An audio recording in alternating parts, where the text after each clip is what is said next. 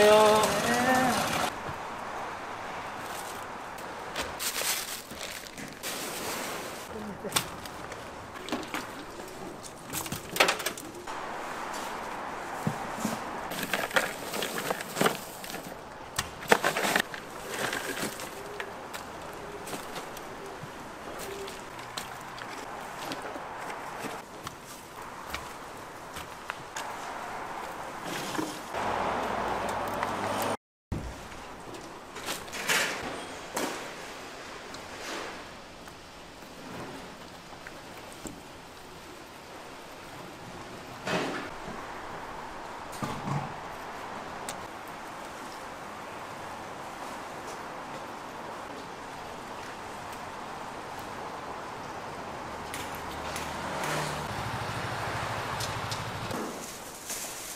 살도록 해놨어요.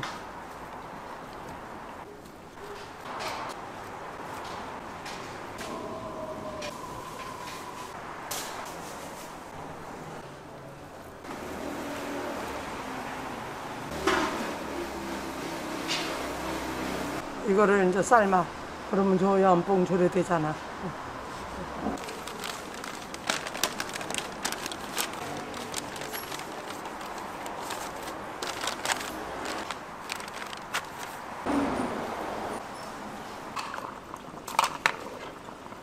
많이 떠먹었잖아.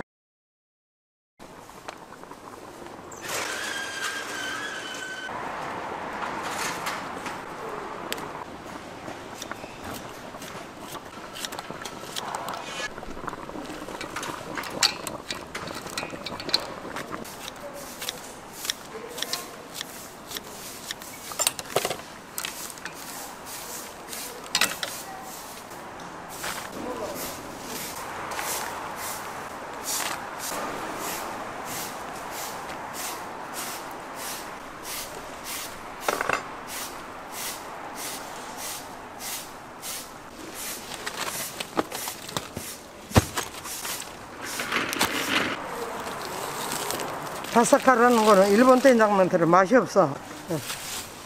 먼저 메리칩을 먹고 해. 땅거리와 고춧가루 고분 거 있잖아. 요거 해야 되거든. 메리칩만 부으면.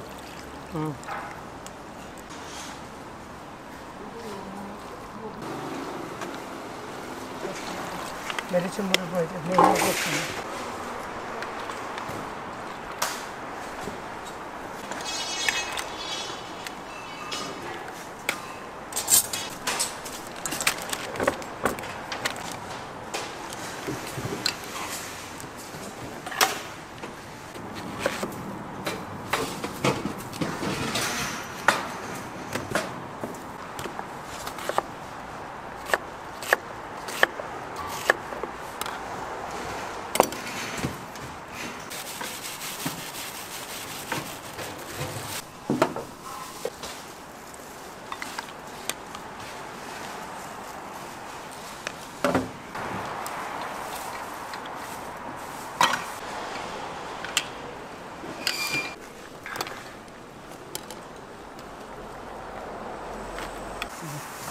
캔디지 잡으면 안 먹겠어.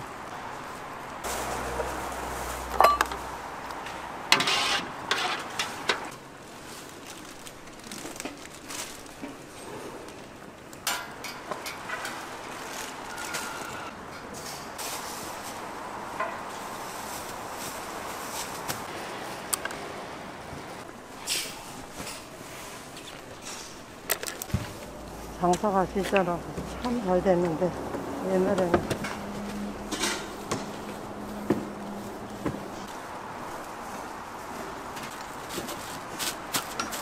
안 마르고 고기도 먹으면 좋고.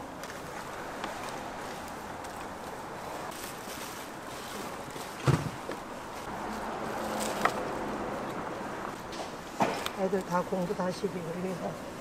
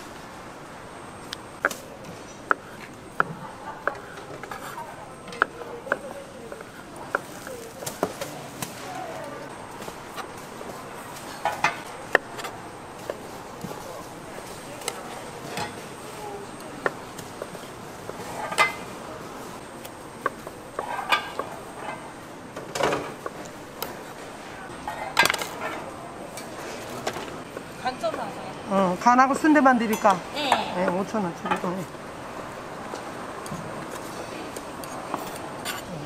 순대 좀 더 있고.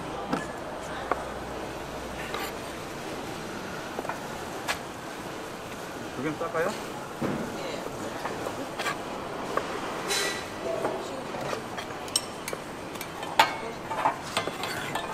식으면 안 하면 뭐하더라 봐야지. 식으면 안 돼. 식으면 딱딱하지 않아요. 오돌뼈 이런 거 조금 넣어드릴까? 오늘 끝나고 헤어져. 어? 네. 하지 마. 네.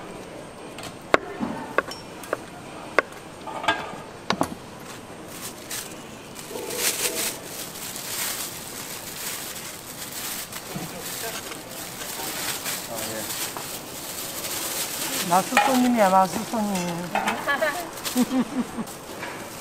요새는 뭐 모든 게 다 비싸서. 이 순대 안에 야채가 많이 들어가거든요. 우리 애들이 비싸가지고.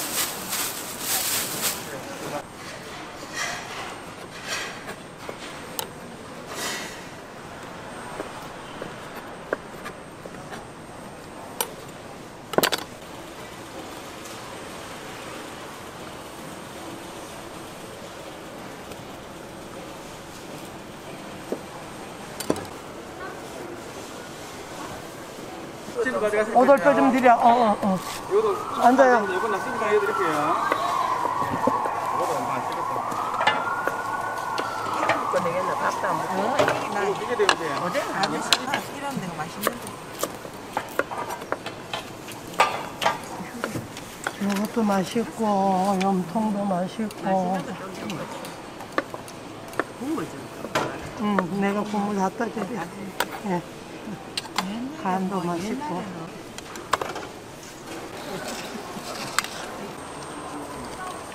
이게 정작 이게 맛있는가?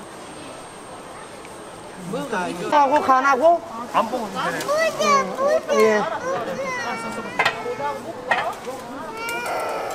왜? 요, 간 하나 먹어볼래? 처음 나와봐가지고. 응? 혼자 해. 혼자 할 거야, 내가.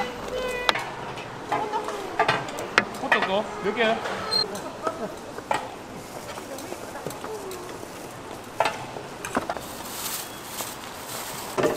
나 앉아야 돼. 일어서면 안 돼. 어저께는 우리 이건 작게 먹어야 돼. 그냥 그대로. 김치 싸가지고.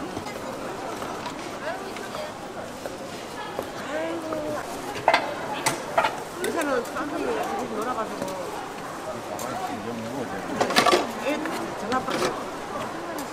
엄마가 애를 연구해.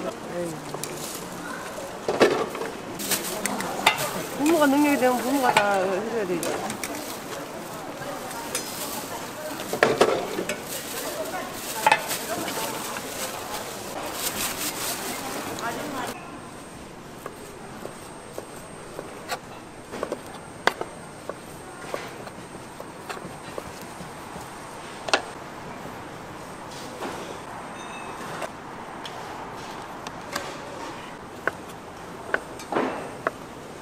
간은 뜻이 맛없대. 요거는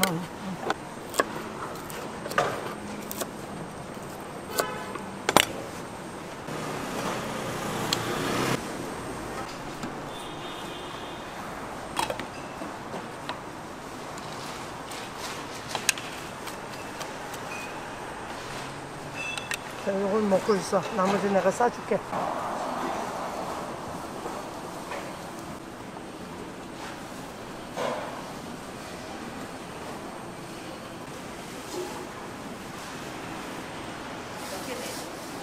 지금 기다려야 되는데.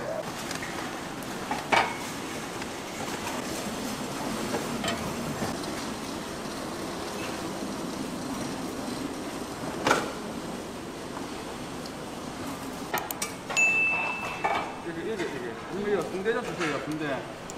순대?